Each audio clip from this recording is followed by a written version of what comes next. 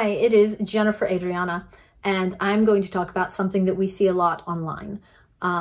People come into forums or chats or whatever and say, I don't think I should have this disorder because I don't remember any trauma or my trauma wasn't bad enough. Part of this, I think, goes back to the fact that denial is a key symptom of this disorder. Like, you would think it would be all the personalities.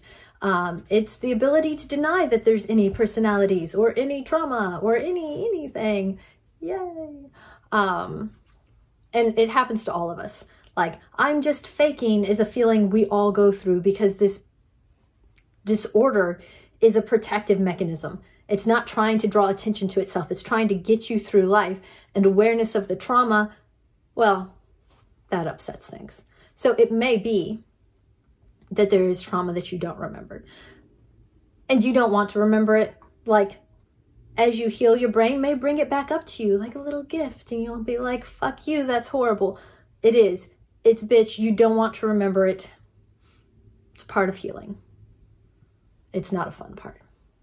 But it may be that you do remember the trauma and you just don't think it's that bad because so-and-so went through this type of trauma and they don't have this disorder. If anyone would, they would. Doesn't matter. One of the best things I read on the subject said that it doesn't matter the type of trauma, but rather the inescapability of it.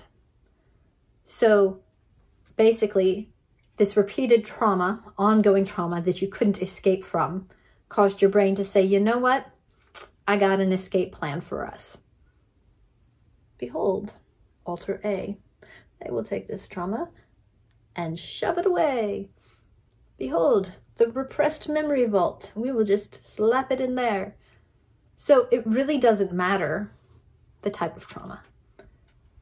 It doesn't matter whether you think it was severe enough or whether or not you feel like you should have the disorder. If the trauma was inescapable and repeated and your brain formed it, you're valid. Sorry, you're a system. You now have alters. It doesn't matter. It was what it was, and this is how you survived it. How you go moving forward, that you have a choice on.